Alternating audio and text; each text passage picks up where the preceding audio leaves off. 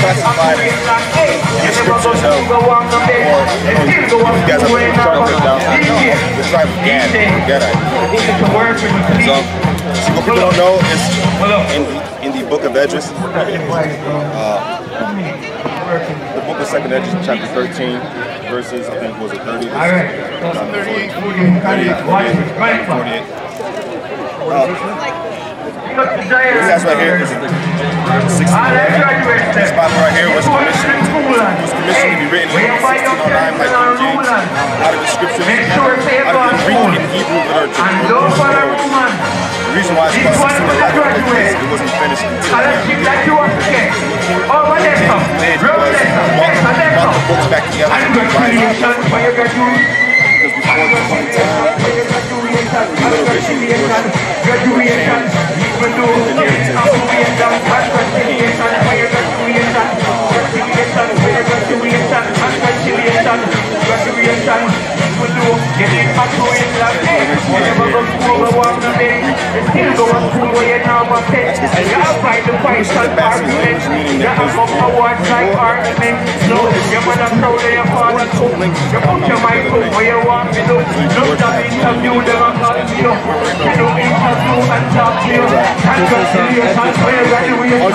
Okay, so in order for us to have the so-called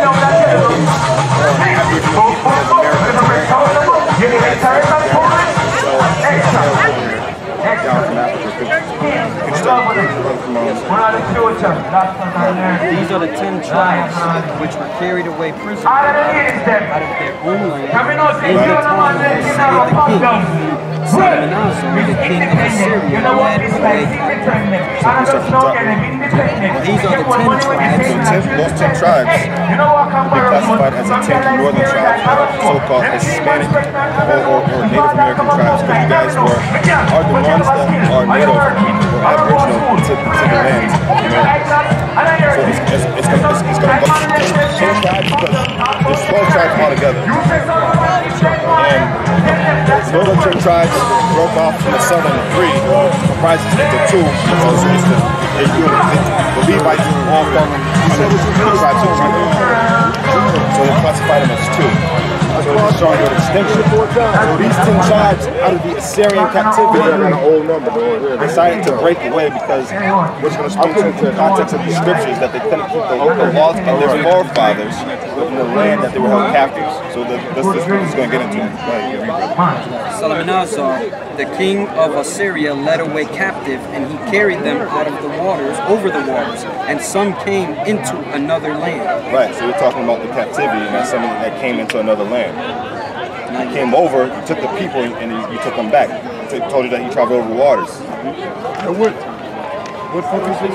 This is there's 14 books that the Protestant Church took out of the Bible. Let's give it up one more time. This was the Bible it was before we got the newer ones. Now the newer ones only have the New and the Old Testament. Prior to that, it was all one Bible with these 14 books. There was a Bible commission that got together with the early 1800s. They took these, the Apocrypha fit right in the middle of the Bible because we're still waiting for y'all support DJ Booth, but took it right out because you'd be able to piece it together. The Bible is, people get it spooky, you think it's something that's very mystified or filled with this mumbo jumbo of fixed stories. No, this is something that really, really happened. It's very, very fictional, and it is our history book. Not only is it our history book, but it's written in codex form. It tells us how to live our life and how to conduct ourselves. If you got Snapchat, if you got Instagram, if you got Facebook Live, Periscope, get your phones ready.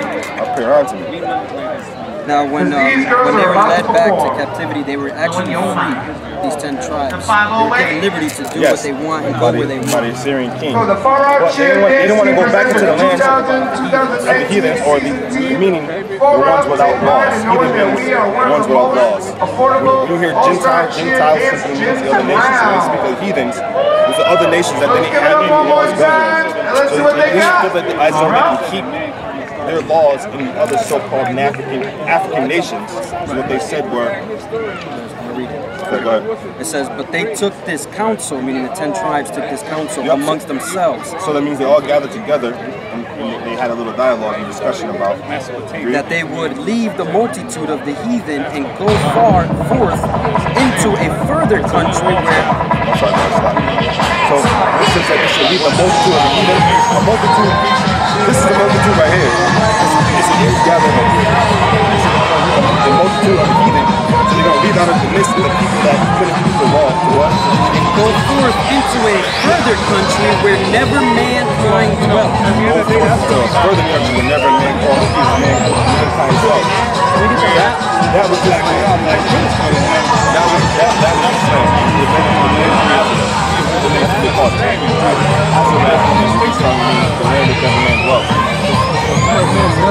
man never dwelt. This land was vastly untouched. There's nobody over here. Where no man ever dwelt. All of this land was already conquered and seized. So it has to have a different meaning. So all this would have been Mizraim. So they were in this area of Mesopotamia.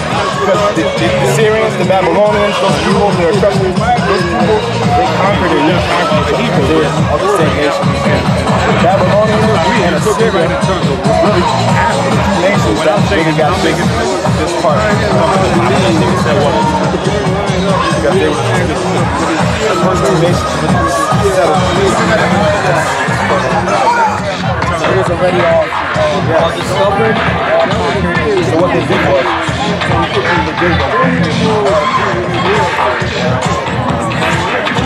I'm on the air gap for almost 2 years.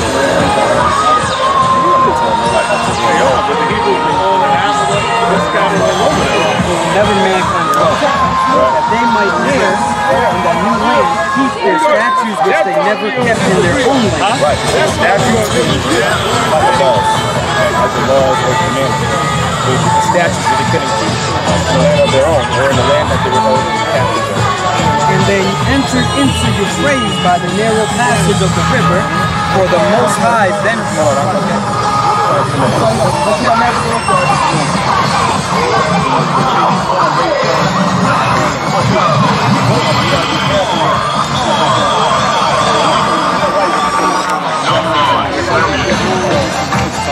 This is Euphrates. You supposed to be where the Euphrates is at? All right. What is it? The Euphrates would be...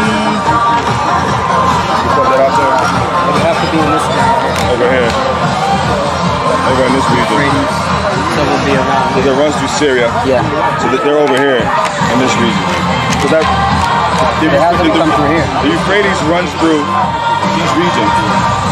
So it'll shoot them out here. So they use the Euphrates River, come down here, and it shoots them out here. And it says that they might there keep their statues, which they never kept in their own land, and they entered into the Euphrates by the narrow passage of the river, for the Most High then showed them signs for them. Do you see how that would be narrow? Come on this passage. For the Most High, who would it for? God. The Most High God. It says, for the Most High then showed them signs for them and held still the flood till they were passed over. In that time... So the signs, what they're talking about, we have how to navigate.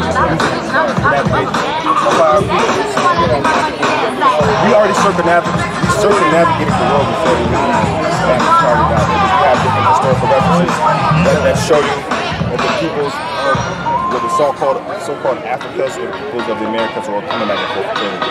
So the Most High God, He held still the water of the sea, we call it the ocean now, right? Until they passed over. For through that country there was a great way to go, namely of a year and a half, and the same region is called Arsenal. So this gave you the name of that land. In that context.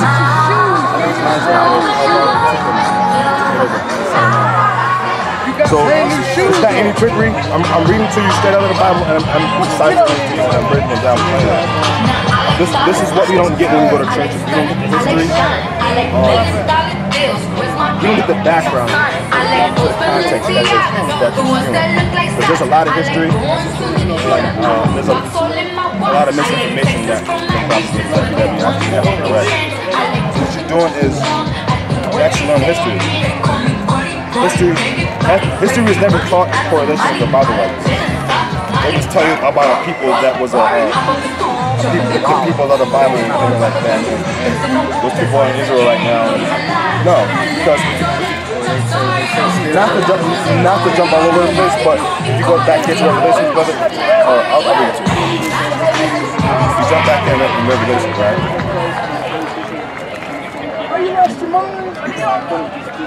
What Bible are you reading from? It's King James. I don't have a 1611, but this, yeah, so I don't have the apocrypha in the middle of mine. My apocrypha is over this. So, what's it, chapter 10? No. 209 and it's 309. So this is Revelation chapter 2, verse 9. It says, I know thy works and tribulation and poverty. Thank you. Let's give it up one more time for this amazing group right Works mean the things that you do to administer the gospel of God. I know that works. And tribulation means you're going through something like adversity. So I know that works in that tribulation. Can we call Ray Diamond to the stage at this point? This is a distinction or description of who the people of God would be. So in poverty, but thou art rich. And I know the blasphemy of them who say that they are Jews and are not, or the Church of Satan. What you got right here is basically telling you that those people who claim to be Jews are not Jews. God said that these people are going through tribulation and poverty, but thou art rich. How are these people that are supposed to be blessed? How do they own and control the world, but they're going through tribulation and poverty? That's oxymoronic. Actually, it's not oxymoronic. It contradicts itself. But it says, but thou art rich. Our people are rich in spirit. We're rich in life, but we don't have anything. So we're the people that are going through a great tribulation and given the time of Jacob's trouble. So that's up. Jeremiah 31. But I wanted to read the definition of arsonists out of the Jewish encyclopedia show that white philosophers understand this is talking about. I just want to make one point and I'll let the brother finish up with you and I'll be right back. Wrap up what he was trying to say. Oh, you got it? No, what? That Jeremiah. Oh, no. I don't want to overload him. I just want to get into this, and then you can finish that, and then I'll step back. But it says, he knows the tribulation, but thou art rich, because as I was telling you, you're rich in spirit. He says, I know that blasphemy. For a minute, a blasphemous act is basically a curse against God. They keep doing things to profane his name, to basically make him ashamed. I know that the blasphemy of them will say they are Jews and are not, but the God is Satan. Satan was the greatest deceiver on earth. What did he do? He took everything from us and deceived the whole world. They carry out the very acts that Satan wishes to portray. You want to give it on a plain sense and just keep it on a level playing field of just not getting too deep. But then right here, also, in the same book, a different chapter, it gives you a precept to go along with Revelation chapter 2 and it's 3 and 9. It says, behold. Now when you say behold, if I say behold this cell phone, I'm grabbing your attention to the cell phone. Behold, that's a sight. Look, it's saying look. Oh, listen. I'm grabbing your attention. So whenever the Bible says behold, it's to grab the reader's attention. Or because it's going to get into a point that it needs you to focus on. Read it? No, I got it out. Thank you, I appreciate it. It says, behold, I will make them the synagogue of Satan, which say they are Jews and are not. Here, he's telling you again, they say they are Jews and they are not. That's twice that he said it. The Lord also says that. Usually he says things 3 times. He usually says things 2 times. 3 is just like a circle of completion. But the Lord said he asked speak once, he asked speak twice, but man regardeth not. So he said, which they say are Jews and are not, but do lie, behold, I will make them come to worship before thy feet, and know that I have loved thee. Because the Lord put us in subjection of his people because we sin against us. We were supposed to have the abundance of the same way that you see white people living, they're running around free and frolic and doing whatever they want. The same way that we were supposed to do because we sin against God. Which you could get into Deuteronomy and Leviticus. Pick on these flies and see that the whole basis of this comes down to a white versus black thing because we simply disobey God. We're all his children, but we play different and vital parts. We're all his children, but we're the only people that God knows because he made us exactly like him. Not in the sense of having his brain, but in the sense of you looking exactly like him. His skin color, the eyes, the beard. I mean, we are God. We're not gods, but we are him because we're made like him in his image.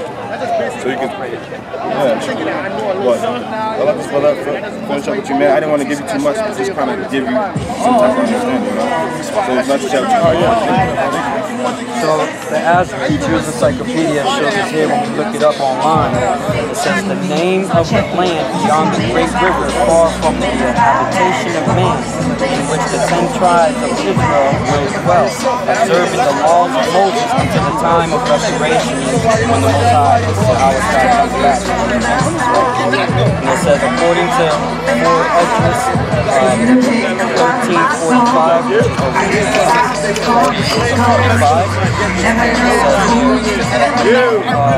Columbus identified America with this land. And if you watch the movie, I show you that Jewish people know that Christopher Columbus was the white. And that's why he wanted to come to this part of the world, to find out what he read. And if you watch the bibliography, there's a video on it, documentary. It's called 1492. And if you go 7 minutes and 44 seconds into that movie, Columbus, who's played Columbus, and a priest is having the conversation saying, why do you want to travel to that part of the world or travel that way? And he says, because of Edges. And then the pastor, the priest says, well, Edges was a Jew. And he said, well, wasn't Christ a Jew also? And Christ said that. So it's interesting to know that there's facts out there like that, but it's never taught in the Christian churches, or it's never taught in when you're learning about the Word of God. So that's why we're out here bringing it out, because as Israelites, when you find out that you're an Israelite, now we have an obligation to uphold the laws that other religions have. And when we see our brothers and our sisters out here, we'll treat them as kings and queens. We won't treat them as some regular ghetto-ass people. We won't treat them as slum. We won't sell drugs to them. We won't prostitute our women. We won't make music that promotes, sexuality, promotes, degrading our women, calling them bitches and hoes. We don't do that stuff. The problem is that our people don't know who they are. They think we're just the lowest people in the world. And if you go to every single city throughout the world, our people, the so-called blacks, Hispanics, and natives of this world, they're on the bottom. As a nation of people, we are on the bottom. There's ones or twosies. There's people who've made multi-million-dollar corporations, yes, but they have to also sort of sell out who they are. They got to be these completely different people. You got to accustom yourself to what society wants you to be. And so we're out here just teaching our people that they are the Israelites of the Bible, and that we're God-chosen people, and that when you find that out, come back to God according to the Bible, how He told us to live, and we get out of what we're in, we get out of this captivity that we're in. One more thing before you go, I wanted to read this to you. This is, do you know the Bible? So you know Deuteronomy, who he was talking to, who Moses was talking to during the book of Deuteronomy?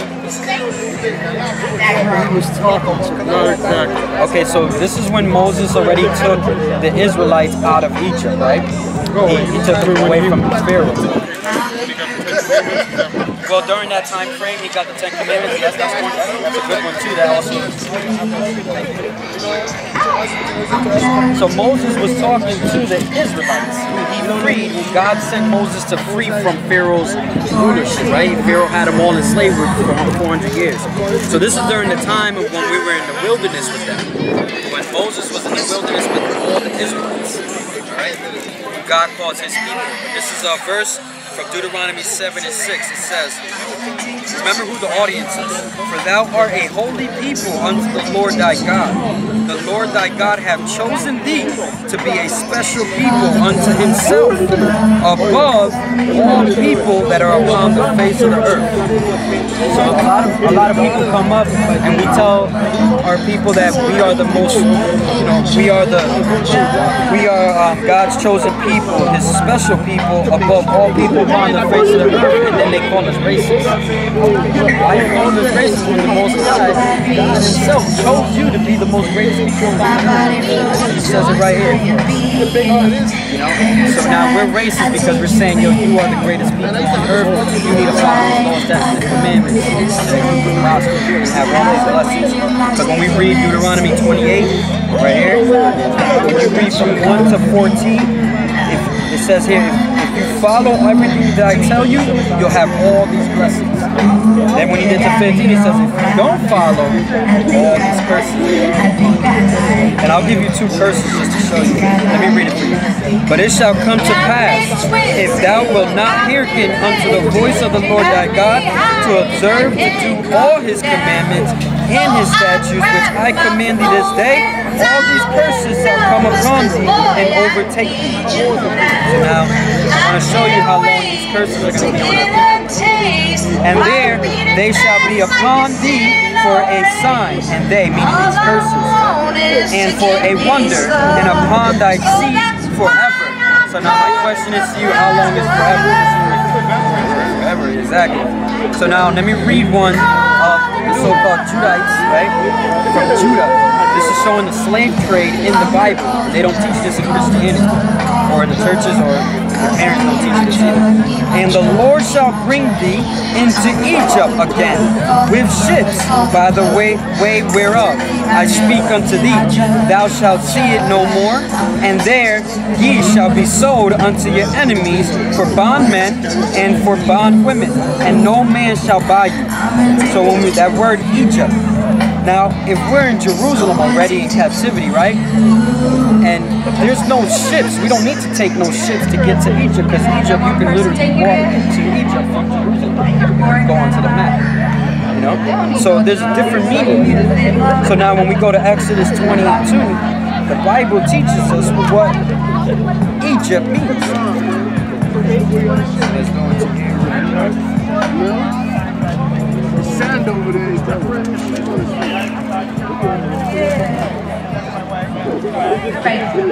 So I'm gonna be honest, I'm having like a little technical difficulties with this mic. And God spoke all these words, saying, I am the Lord thy God, which have brought thee out of the land of Egypt, out of the house of bondage. So now, because we can literally walk from our captivity into Egypt, we just walked out of Egypt. So we can go back into Egypt by walking, right? So now we understand that Egypt means bondage. So when we read it with the clarity, it says, and the Lord shall bring thee into bondage again with ships. By the way whereof I speak unto thee, thou shalt see it no more again. Meaning, you won't see your land anymore, which is Jerusalem. You won't see it anymore. Because now we're in a whole different world. They took us in ships into captivity. And there ye shall be sold unto your enemies for bondmen, which means slavery, and bondwomen, which means slave woman, and no man shall buy you. So when we take this verse and we put it to society nowadays in modern history, who are the only people that went on ships into slavery? The so-called blacks, Hispanics, and Native Americans. And like I said, these things are going to be on us forever. That birth has a sign, so we know who we are. Now that if you don't have have that understanding. Is that clear? That's good. So now you know that you're an Israelite. If you can Google it, kind of do some more research to get more, you know, like clarity. And once you have that, you know that you have a responsibility now is to follow the law, statutes, and commandments of the Most High. And they're all through these books here. Genesis, Exodus, Leviticus, Deuteronomy. All of these books are the law. They call it the Torah. So you go through them, learn how to follow them, and they're not hard. We make them seem really hard. Christianity makes them seem difficult. You know, we're following them right now. You know, we keep our fringes, we don't go bald. You know, we keep our beard. Those are least commandments. Keep your beard. And if we do that, we have faith and hope that what the Bible says is going to come to pass. If we keep it, it's going to happen. That's why we do that. Because we want to get the results of what God said He would do for us when we keep His law. Can I read one more to you? Yeah, but I'm curious.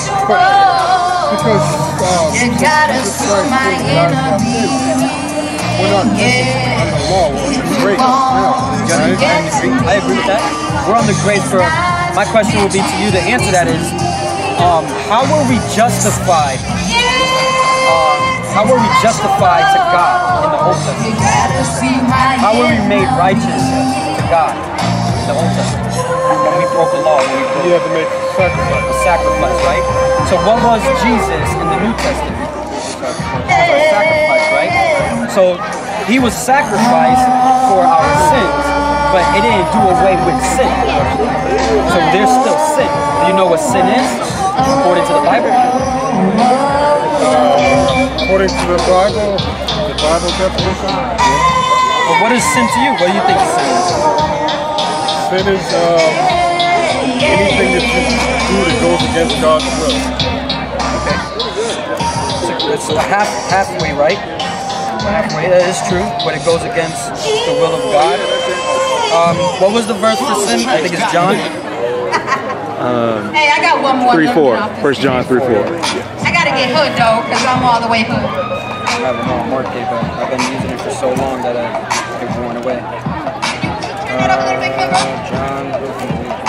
I'm feeling real hood tonight. All that nice, push it to the side. Bitches hating, trying to be spies, but they know the lady gets fried. Quick to wash your trick straight, wipe it down.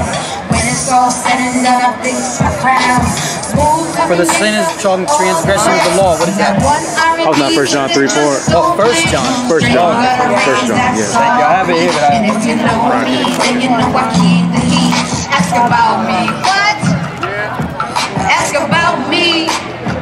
Okay. I keep the banger on me. So sin, according to the Bible, is whosoever committeth sin transgresseth also the law. For sin is the transgression of the law. So the Bible gives us the definition of what sin is. So Christ was made a sacrifice, right, for our sins because we what? Transgressed the law. So now, your question was, we're under grace, right? We're only under grace. Grace is so that we have time to come back to the laws of the Most High. Let me show you that. Because grace teaches us something too. What grace teaches. For the grace of God that bringeth salvation have appeared to all men. Which is who? Right? God, that was Jesus. That's grace. Teaching us that denying ungodliness and worldly lust, we shall live soberly, righteously, and godly in this present world. So that's what grace taught us. Yahushua taught us to follow the law, to keep the law. And let me show you that. I keep the banger on me, and I ain't talking about the beat. I can talk different British and switch it up to some speeches and give you something. Show you out of the mouth of Yahushua himself. he teaches us that we did not come to do away with the law. And a shout from the past. It says here, these are the, in other Bibles, these word letters will be in red, so that the words of Yahweh was you guys know. Alright, it says here from chapter 5 and 17, he says, think not, don't even think it, that I came to destroy the law or the prophets. I'm not come to destroy. So in the same verse he tells us twice that he did not come to destroy the law out of his own mouth. Right?